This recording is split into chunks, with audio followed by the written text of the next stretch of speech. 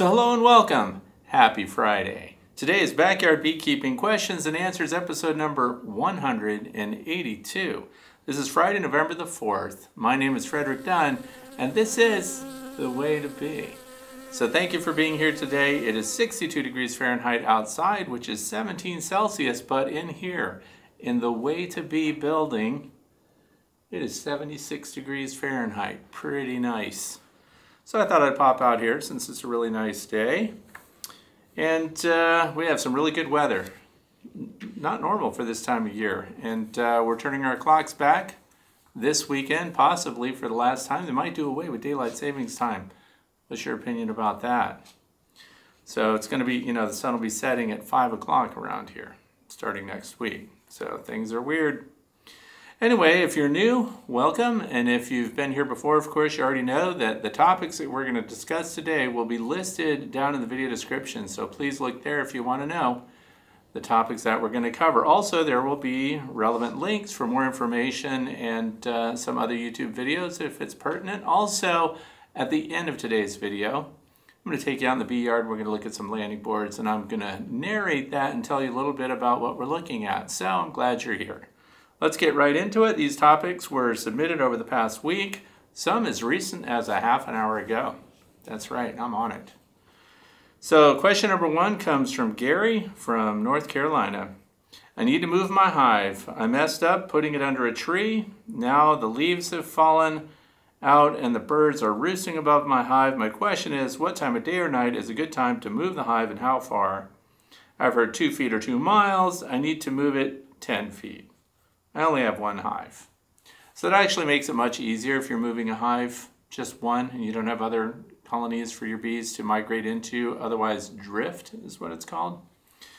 So here's what I've recommended. This topic comes up fairly often, and especially this time of year, so it's kind of easy. I like garden carts, the metal ones, with the big inflated pneumatic wheels. And they have the sides that flip down, and they have a very heavy capacity, and the reason I'm bringing it up is because garden carts are valuable to backyard beekeepers because we can haul our honey supers on it when it comes time to harvest and things like that. Another thing that you can do with it, and that's why I'm mentioning it related to this question, is you can put your beehive on the cart and move it 2 feet every night. So that's just, 5 nights. You want to go 10 feet. You could probably get away with moving it farther because you only have one hive. There's not a lot of confusion going on there. And assuming that you don't have a lot of other beekeepers around you, I think it might be fairly easy. But this applies to those who are moving their beehives 20 feet, 30 feet, 40 feet, and so on. Put it on a cart, roll it a couple feet a night, put brakes down so it doesn't roll after that, and then each day they'll reorientate. And here's the interesting thing about bees, by the way. They're very smart. And bees figure out where something is going to be based on incremental movements day by day, which is really interesting, by the way. So if you, for example, move your beehive on a cart like that, a garden wagon, and you pull it a couple of feet every day, and also part of the question was what time of day is the best time to do it? Do it at night, of course, easier. And the bees will forecast where it's going to be once these increments are predictable. And then you're going to find out that when it arrives in its final destination, and if you had no cart there, so that's key.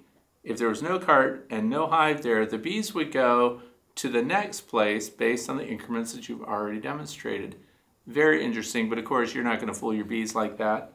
And you're going to have the cart there for them, and their hive will ultimately be in its final destination. Bees will be very confused, but they'll figure it out pretty quick. Moving on to question number 2. This is from Rodney Rolland from Muskego, Wisconsin. I have a Langstroth long horizontal hive, and it currently has 22 frames in it, and it's ready for winter. I would like to put Hive Alive fondant as an emergency feed, but not sure where to place it on top. Should it be over the cluster now, or move it forward to plan for the movement during winter?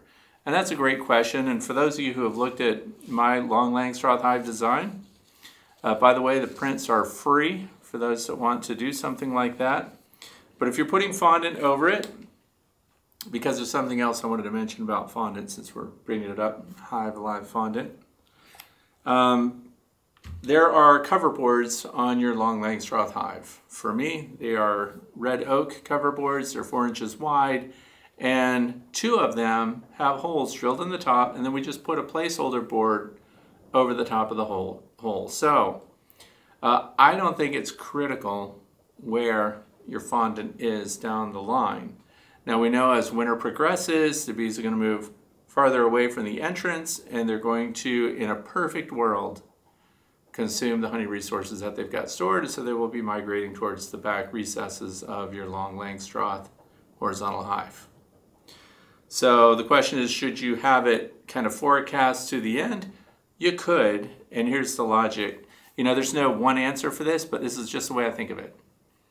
Where your bees going to be, yeah, we want them to use their honey also, so they'll be consuming honey as they go, but the other part is that they tend to kind of spread out as winter goes, and that's because they start to establish brood, which means now the cluster starts to open a little bit.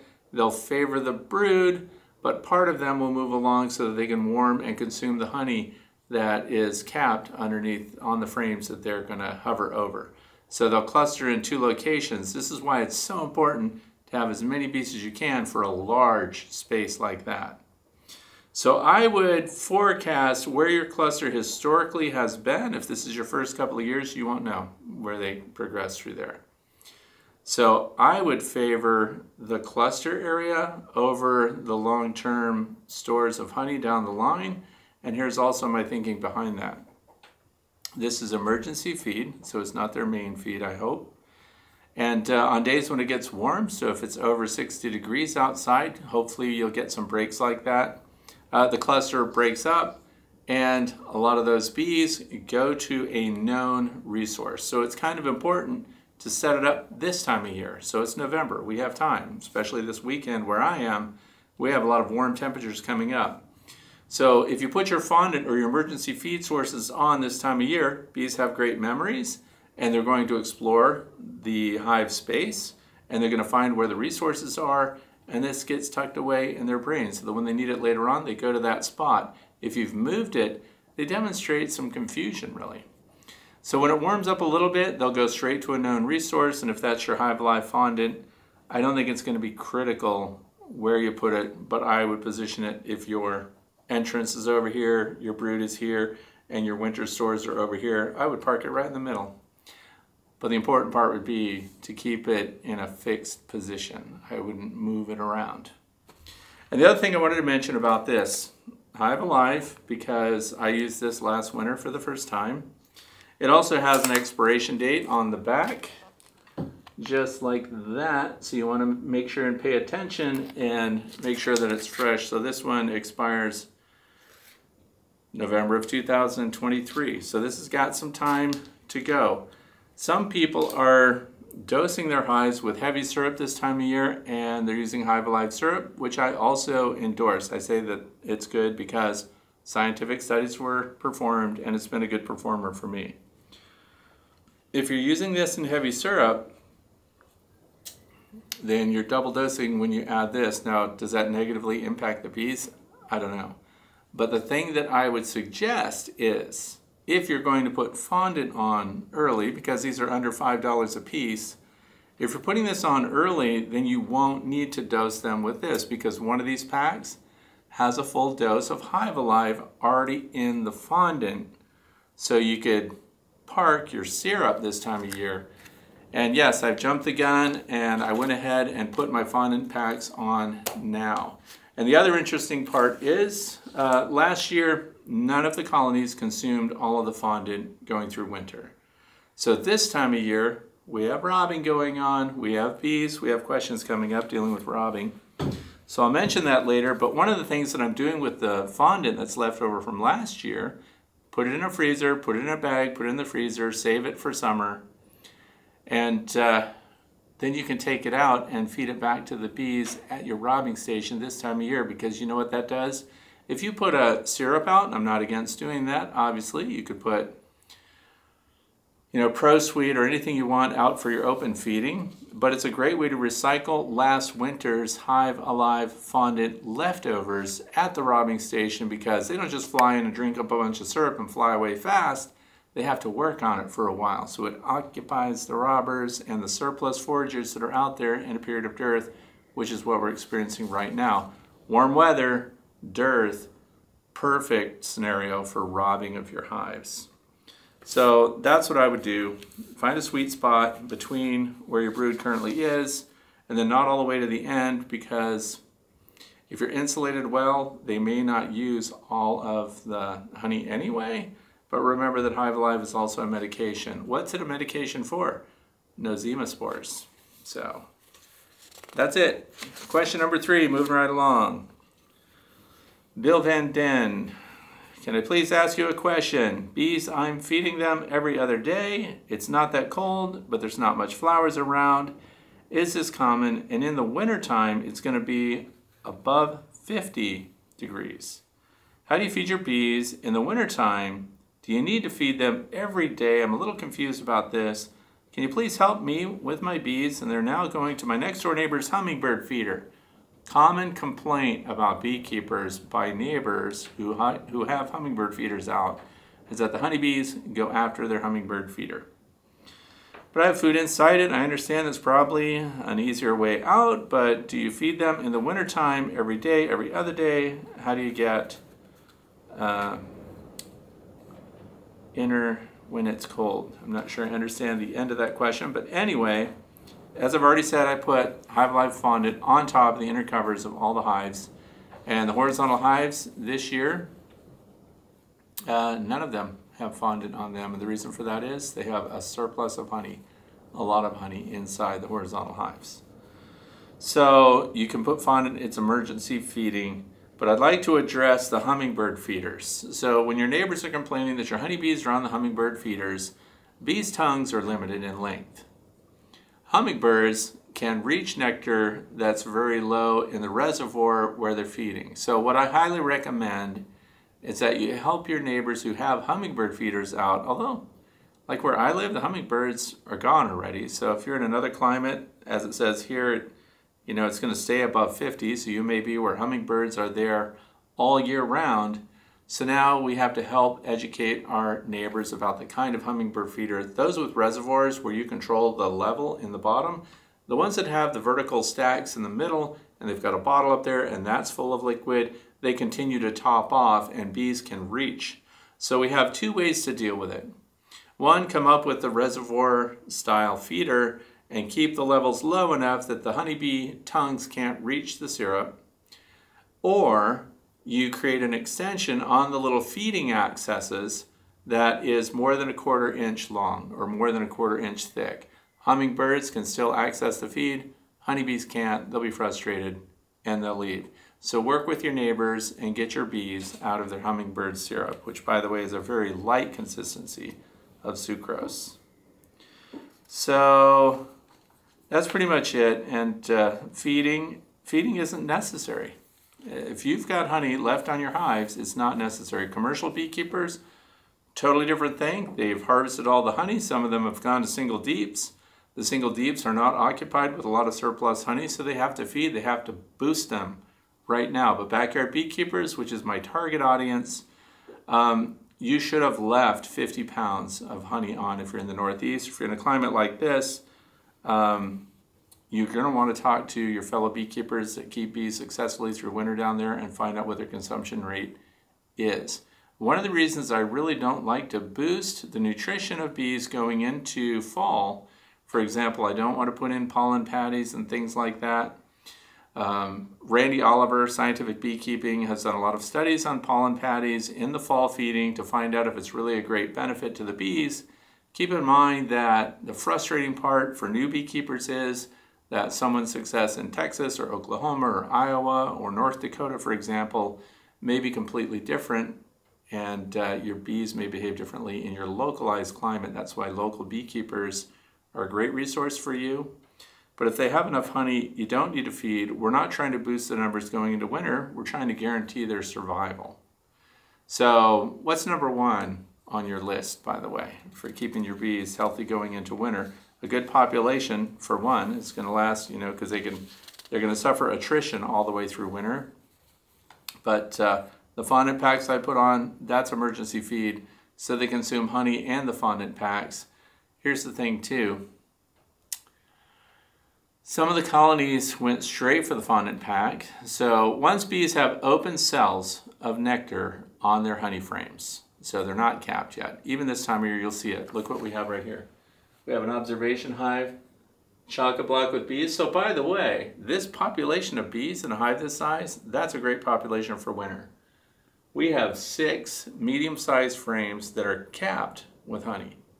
Now if I put a feeder on top of this beehive right here, even though they have all the resources they need, they're going to go after the feeder because that's a ready carbohydrate.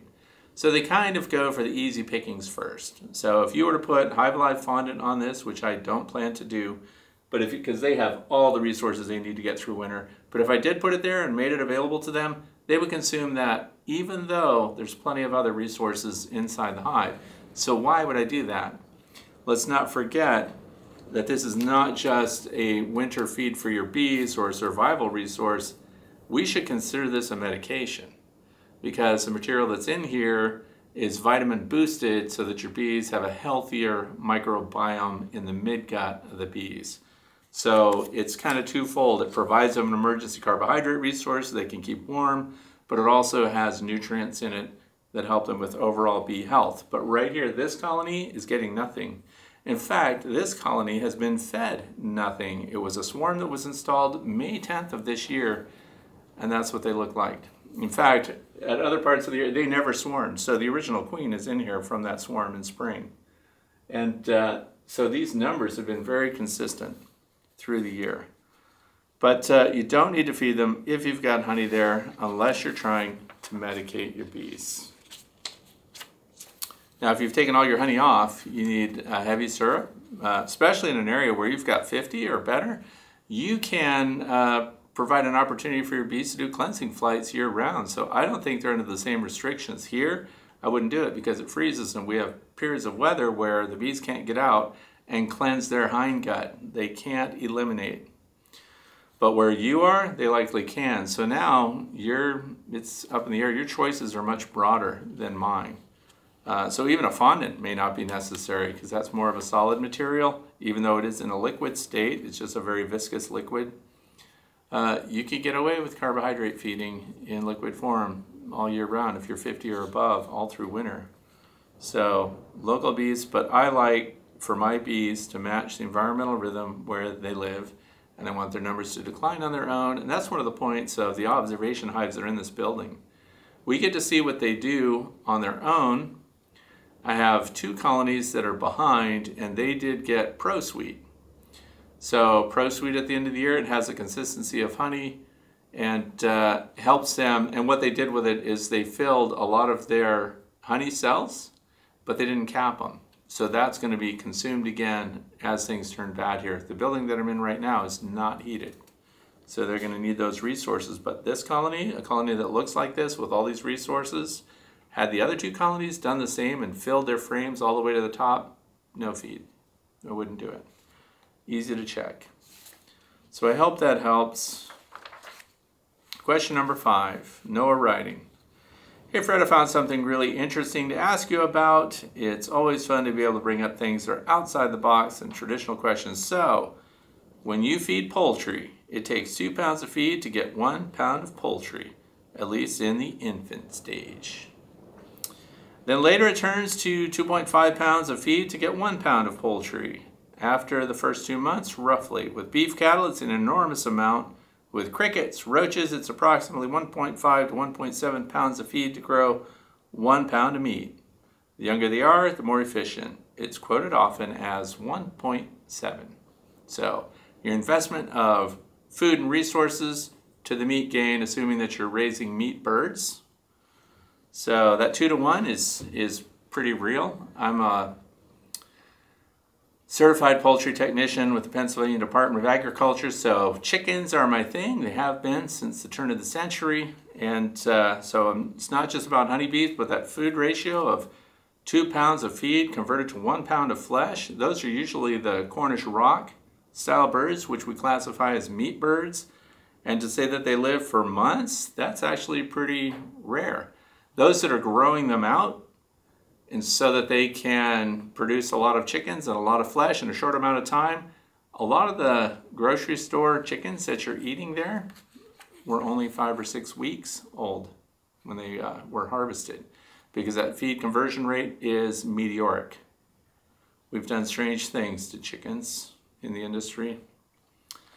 So we're moving on. My question is, if these are the figures that it takes to grow that much animal or pounds per animal, then I'm curious what the conversion rate is for honeybees.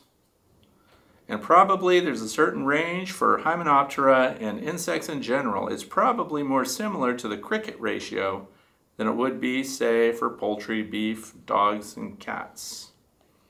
The reason for this question is that it leads into the other question of how bees stack resources to get their beef fat ratios up before winter, and wondering how they do that part. Like, for example, people say that the late summer bees will sacrifice themselves to give food for the higher fat-bodied winter bees, and this would affect that also. It's also possible this is too hard to measure for beekeepers right now, and I'm sure it would be hard to figure out, but by at least thinking about it, people can theorize the use and use the idea to figure out what ideas for fattening up bees in the fall. Okay, it is complicated and probably out of the realm for most backyard beekeepers. And this is something that industry standards, these are what people think about. If you're a rancher and you're raising beef and you have grass-fed beef and everything else, what you feed them is going to be part of your costs. So supplemental feeding. If you can grass range your cattle and feed them off the land, you're much ahead. For example, I know I'm going to talk about several things here, but I've been keeping chickens for a long time, and I've cycled through a lot of different breeds, and they have a lot of different pros and cons, right? So different chickens do really well on open range, free-range chickens. So freerangechickens.org, that's my website. Now, when you have free-ranging chickens, what do you want them to be able to do? So this is where I'll come around to what we're talking about, investment versus yield. So, or ROI, the investment people like that, return on your investment. So I have ended up with, it depends on what you want, but if you just want eggs, for example, we know that leghorns are very good egg layers, egg producers. They have a very efficient food to egg ratio. So we can go further than that. Leghorns are big birds, they're Mediterranean birds. There's another Mediterranean bird, the Minorca. So I have a whole flock of Minorcas right now. Why have I chosen those after 22 years of keeping backyard poultry? Well, because they're extraordinary foragers. They're intense foragers. You would say they're extreme foragers. In fact, you never have to trim the grass around their chicken coops. We have 3 chicken coops here. And the grass is always cleaned out under those coops and around the edges. Why? Because the Minorcas are eating the grass. What else are they eating? Every bug they can get their little beaks on. So they're constantly ranging. They even go into the woods. The other thing is they're fast moving and they're alert. So that means they dodge predators. So that's a trade-off, by the way. If I were after meat birds, I wouldn't have them. But instead, what I'm after is an animated backyard, excellent birds that can survive on open range, because they have to be alert to hawks, they have to be alert to the day hunting fox that might come around.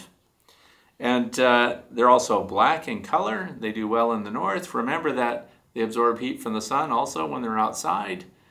And so they consume 2/3 less feed to produce the same number of eggs when compared to something like a dual-purpose bird like a Rhode Island red or a barred Plymouth rock. Those are heavy-bodied birds. They burn more resources to do their daily tasks.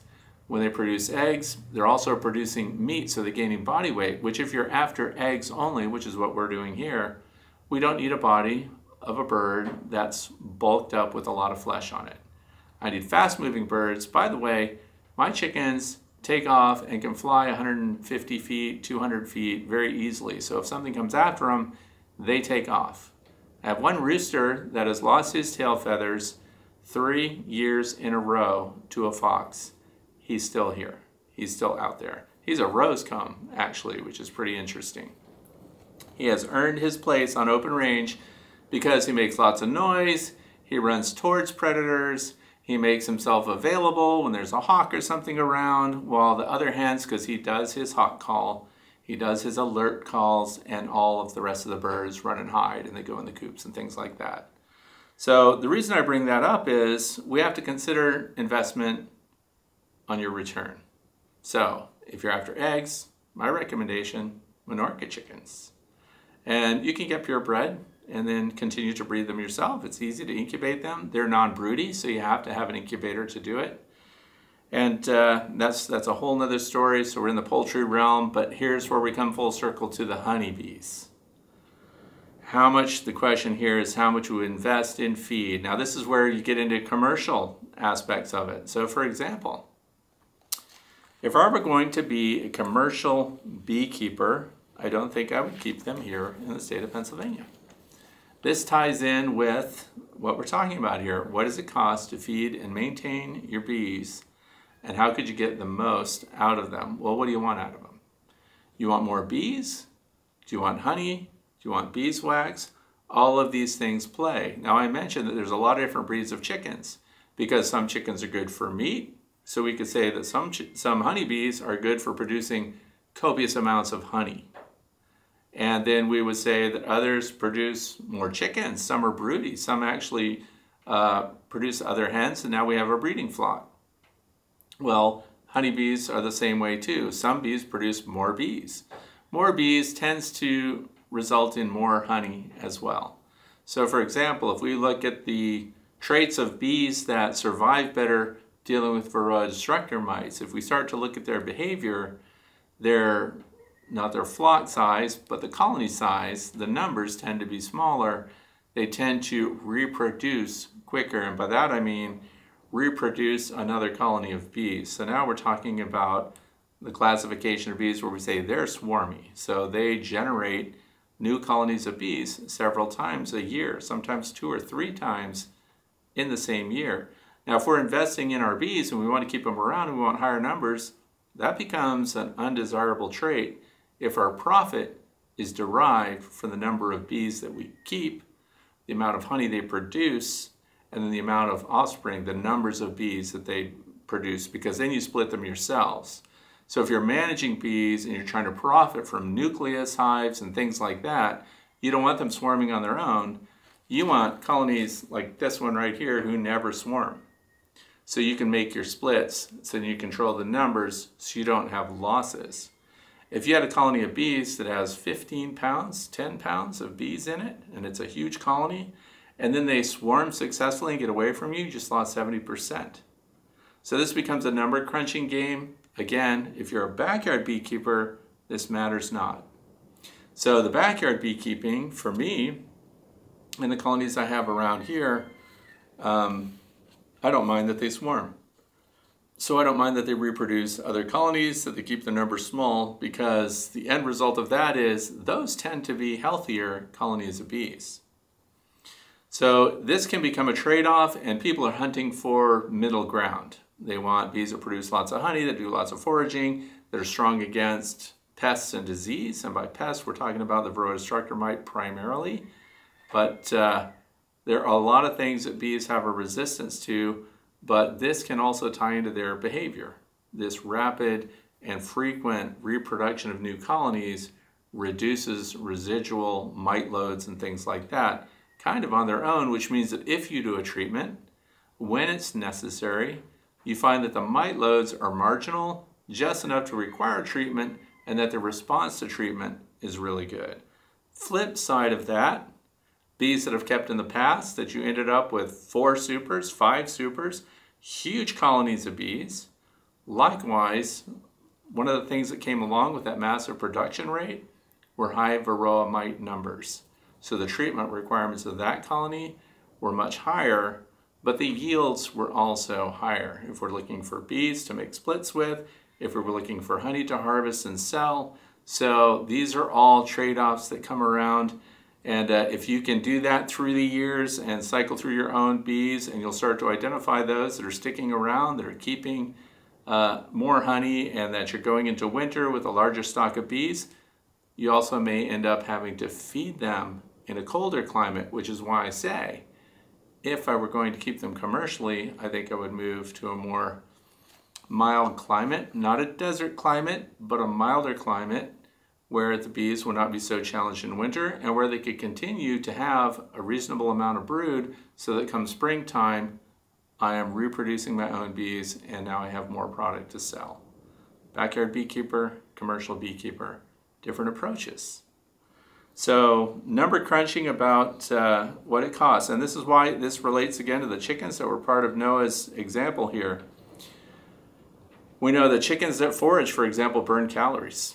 So that's meat off their bones. Look at feedlots, by the way, where you're not allowed to take pictures of the cattle there.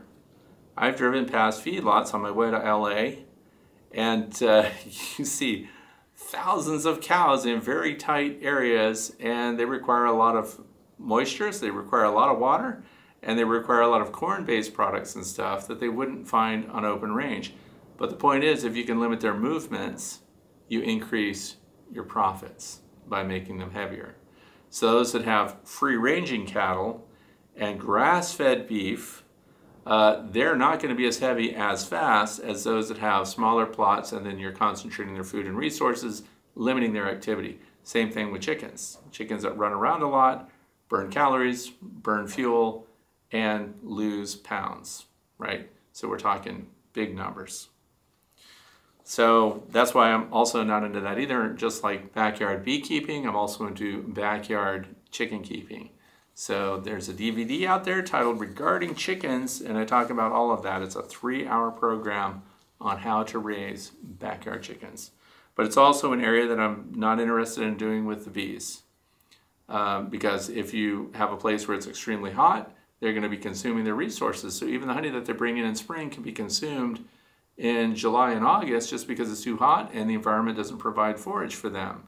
So you're going to have to supplemental feed. So now that's a hit on what you could otherwise earn for those bees.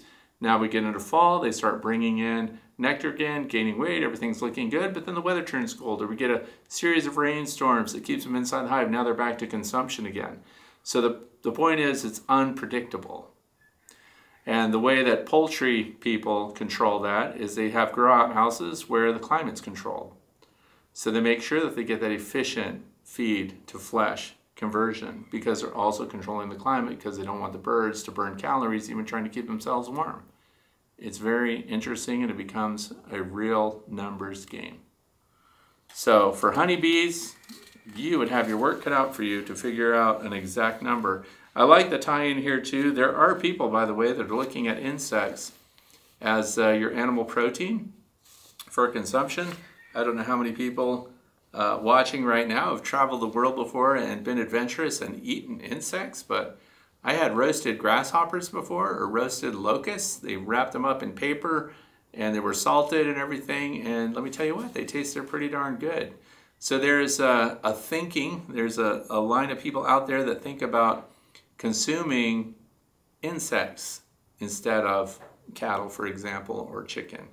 So all the proteins there, and that's why my chickens, by the way, are extremely healthy, because during months like now, they're foraging all the time, they're getting fresh greens and everything else, but what's going to happen? Come winter time, they're going to be inside their coops, there's going to be snow everywhere, and now they're dependent upon the complete ration. So if I were investing in poultry or a poultry operation, now I'm going to lose the money I would have made off of them, because I have to feed them all through winter. And like everything else right now, the cost of chicken feed ain't chicken feed. So it's expensive to feed them when they don't have access to forage. So there again, if I were going to raise poultry for money, I don't think I'd choose my state. I think I'd move somewhere where, again, you know, the chickens can be kept with minimal investment in controlling their climate so you can grow them out. So moving on to question number 6 from Rob Strickland. What can you do once robbing starts other than close down the entrance, hose the offenders with a strong spray of water, and or set up an open feeder 50 feet away. By the way, 50 feet is pretty close. I would go 150 feet if I could. I closed down the entrance so that it was basically a one bee at a time entrance or exit, but the robbers brought their whole army and wouldn't go away. They even came back again this morning to try again. This is incredibly frustrating. Watching a colony of bees that has had their guard down for whatever reason, maybe the entrance was too large initially, and that's why it is so critical for backyard beekeepers to please reduce your entrances. If you haven't already done it this time of year, get them reduced, because robbing pressure is going to increase. And that's why we get lots of robbing questions here. But once it starts, you are in a pickle. Those bees, just as described here, the ones that have gotten through, they intensify their attacks. And they don't come one at a time, they come 300, 500, 600 at a time. And they really start to defeat the defenses. The older bees in that hive are trying to defend it. As they become overwhelmed and they become defeated, and if you didn't catch it right away, that battle is kind of over. So it says here, I began to repair after doing hive inspection and testing for mites. So in retrospect, having the hive open that long was my latest rookie mistake. So that's the other thing, again, this time of year. If you have to get into a hive to check on something, this is another reason why in-hive feeding is difficult.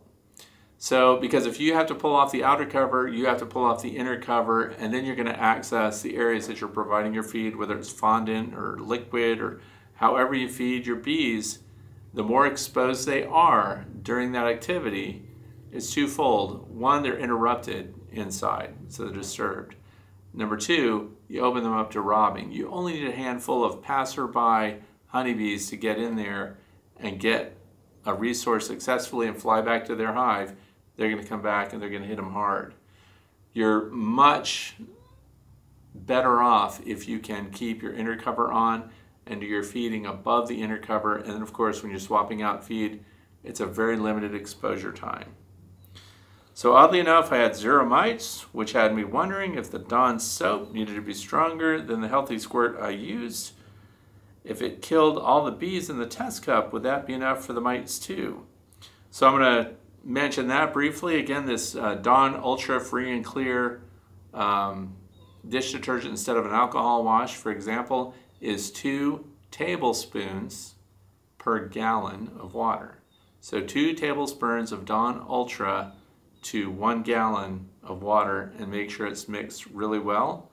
And the mite counts on that have been better than the mite counts with the much more expensive, by the way, and volatile alcohol. So I've decided next time to do it right, the way to be. Would be carefully measured Dawn dish soap ahead of time. So the robbing, I'm just going to talk about it again. This is a robbing screen that I like, by the way. I like several robbing screens, but I've given this one some real thought as to why it works so well. First of all, light passes right through it really easily. So the bees are confused, and that's our game. If you've got a hive, heaven forbid this is happening after the robbing has started, but we want to frustrate them. We also want gaps like this to exist. The more gaps that the bees cannot pass through, the better. And that's because robbing bees, non-resident bees, are going to come to this. They're going to smell the honey or the feeding that you've got going on in there. Whatever it is, they're going to constantly go after these little slits and holes because they can smell it. They smell the resources in there, and they're just going to ping on this. Meanwhile, the resident bees, get one of these tops open here. So these are pretty thick, by the way. A lot of space in here for the bees to come out their entrance and come up here and go out. So each day during the night, you would close one side and you would open the next side. So the morning's foragers come out and they have a new entrance. Much better that your resident bees are a little bit frustrated with new entrances than that you should let the previous day's bees return the robbers and get in. That's why they're constantly checking the sides, the cover, under the hive, and everything else. Robbers are looking for another way in so they can get past guards. If the guards have been defeated, we also need to consider something else. Maybe this colony can't defend itself. It may be queenless. Often when a colony gets robbed initially, it's because your queen is absent, the colony is not sending a strong pheromone out. Sometimes the resident bees in that colony they're kind of half-hearted in their defensive practices. That's why at the end of today's video, I'm going to show you another video that shows healthy landing boards and guard bees, and they're defending themselves extremely well. This is an opportunity for you to head off potential robbing by taking the time, getting your cup of coffee or whatever you drink, and go out there and look at every landing board and see what the activity is. You should see a regular, once the weather is nice and warm, as it is right now, you would expect to see guards in healthy numbers on every landing board. If you've got one that seems unguarded at a time when every other landing board in your backyard apiary has lots of activity and lots of guards, and some of them are static, already out, exposed on the landing board, and then this other one is not active at all, you might actually be queenless. So this can help. Be Smart Designs also makes probably the standard almost. It's the white robbing screen. And if you can make your own robbing screens, there probably is a video out there that shows you how to do that. And you can use stainless steel screen, again, create a space and a framework around it, and then the ability to open the top. We want to redirect traffic incoming and outgoing from your hive so it frustrates robbers. Wasps are really bad at being able to figure things out. And there's a brand new beehive bottom out by this company, by Ciracell. I have them in a box. I haven't even opened them yet. But one of the things that I liked about it, and it's something that you could probably do on your own as well, they took advantage of the fact that robbing wasps go underneath the hive a lot. And they have a containment system under the hive with little cones that the wasps go in, they can't get out. So it's actually a pretty good way to collect wasps this time of year. There's nothing more frustrating than to watch yellow jacket wasps get right past the guards and get into your hive and start consuming those valuable resources, causing your bees to lose weight as a colony. That's kind of, if you look at it, the superorganism as a single animal. Is it gaining weight? Is it losing weight? And when they're losing weight, we have to understand why they're doing that. So it is true, as another person who posted a question mentioned, that some of the older nurse bees, for example, when they're producing these fat-bodied winter nurse bees, fat-bodied winter bees, which we should really call dearth bees because they'll also do it other times a year, they'll produce these fat-bodied bees. They do cut back on feeding other things. One of the things they stop feeding would be the drones.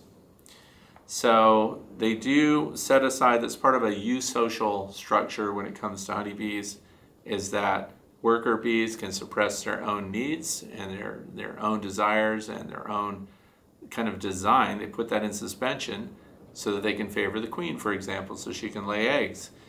Because we know that worker bees, in the absence of a queen, can also reactivate and go ahead and reactivate their ovaries that they have. And they can start producing eggs, and that's why you end up with drone-laying colonies that are without a queen for 3 or more weeks.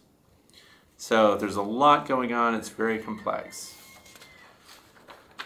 So that's what I wanted to talk about. So we have videos at the end to show you, so stick around after this. And I'll narrate those landing board observations. I want to thank the Hillbilly Beekeeper for making his video and kind of celebrating his appreciation for the quality of the videos that I put out on this channel. So thank you very much for that. Also, please check down in the video description for other useful links. If you've got a favorite video on YouTube that you've seen where someone teaches you how to make a really good robbing screen with minimal materials and it's very effective, so hopefully it's somebody that you've tested it, you like it, you know it works, post that link. Now when you post a link in the comment section of any of my videos, you feel like your comment disappeared. What really happened was, because there's a link associated with it, it automatically gets held in suspension until I come back and release it. That prevents spamming. But if you've got a recommended video, instead of a shout out today, right now, I'll include the shout out down in the video description, and it will be a video to someone that you think makes a really good robbing screen. And I'll share that information. So thanks for watching. I hope you have a fantastic weekend and enjoy the landing board observations to follow. Thanks for being here. Have a great weekend.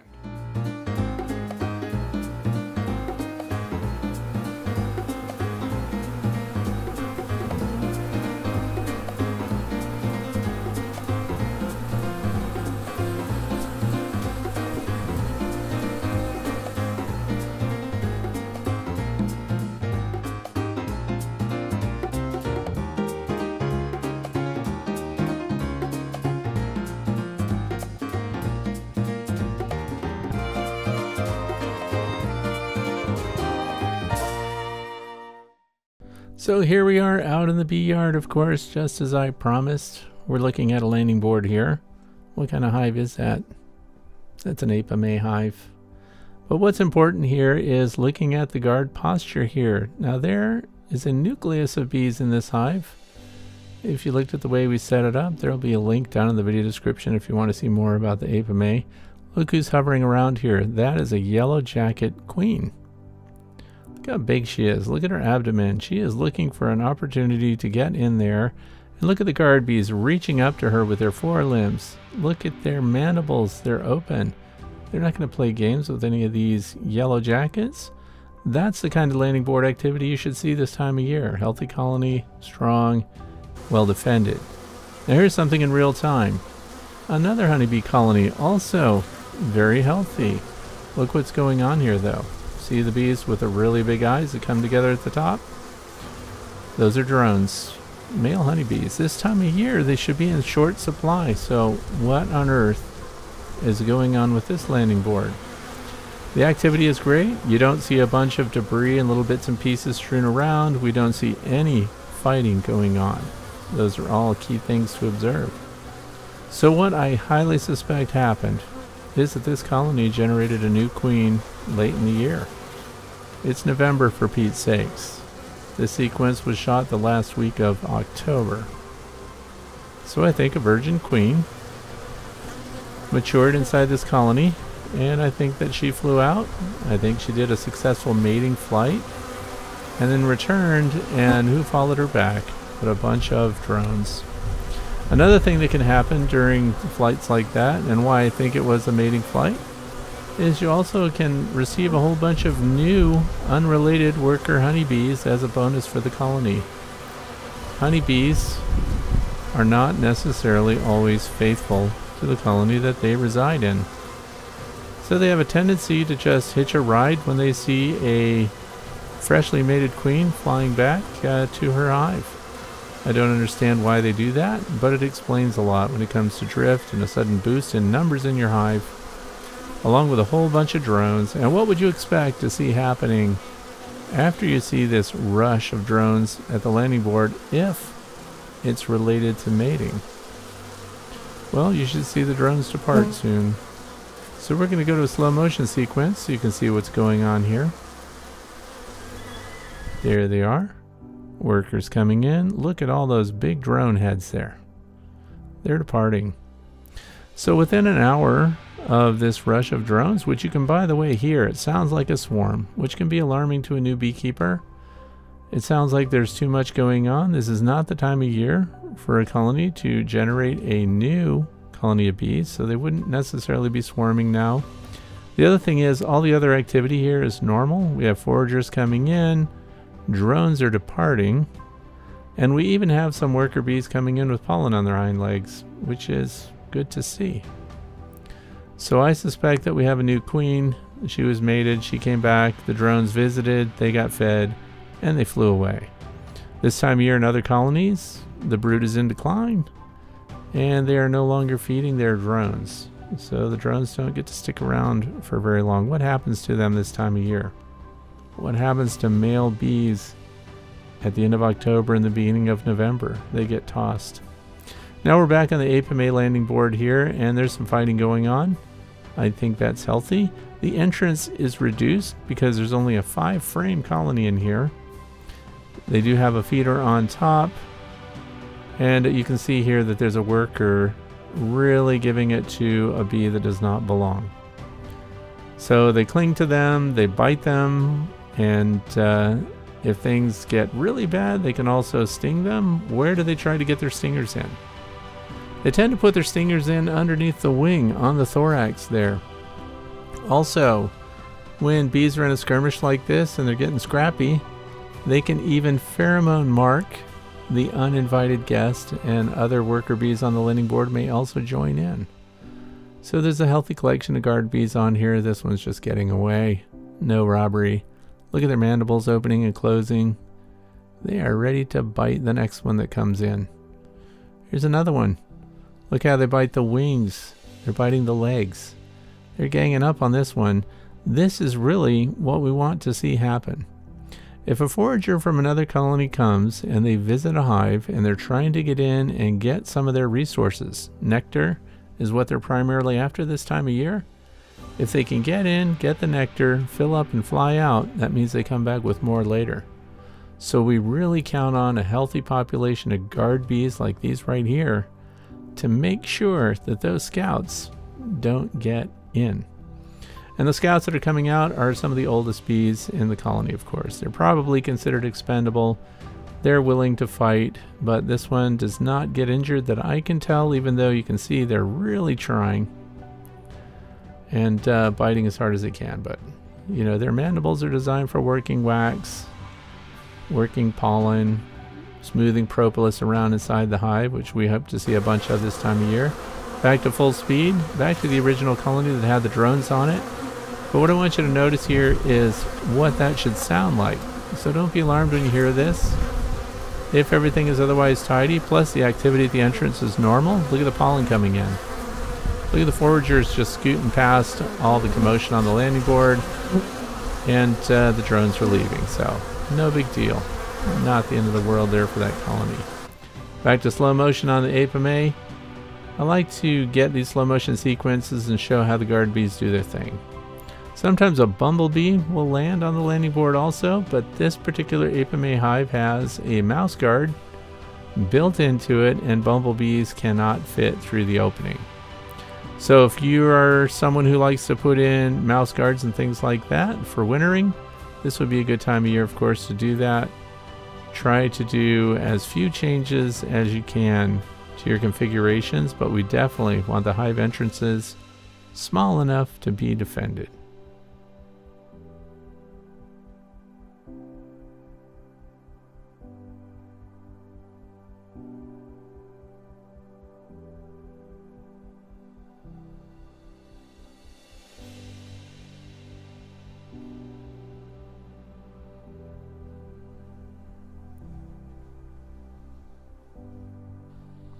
Here we are again, full speed, so you can hear it, you can see the activity. On very hot days, after we've had these cold nights down in the 30s, usually from 11 or 12 to about 3 or 4 in the afternoon, you should see peak activity here. And we have far more foragers than we do resources for them to bring in. So activity like this is really kind of rare. There's a lot going on with this particular colony. The population is strong. They have over 50 pounds of honey stored. So they have a deep brood box and they have a medium super full of honey. So this colony is doing well. Notice that we put a screen there too, stainless steel. That is so they can fan air through it, but also have a small enough opening that they can guard it, defend it, and protect themselves from wasps this time of year, and of course foragers, robbers from other colonies. The numbers here are good. I just wanted you to be able to hear it. Look at the fanning that's going on here and otherwise normal behavior. And within an hour, the drones were gone. So you can see that the drone numbers are even thinning down now. It's not unusual to find drones from a variety of other colonies showing up at any of the colonies. So they're also a form of drift.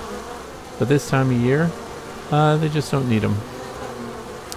So they make great training tools. If you have kids that want to learn to hold a bee, drones are good for that. You'll find them out on the landing boards early in the morning because they've been blocked from being fed and they just are left out literally in the cold overnight.